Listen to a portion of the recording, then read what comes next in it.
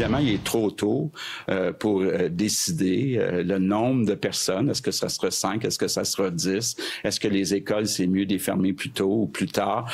Il est trop tôt. Premier Legault Monday saying it's too early to decide the number of people that will be allowed around the Christmas table this year and how early or late schools should close during the holidays to help stop the spread of COVID-19, promising an announcement soon.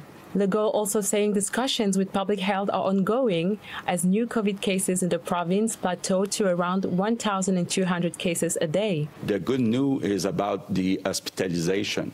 We're still under 600, which is a lot less when we compare ourselves with other states in the United States or in Europe.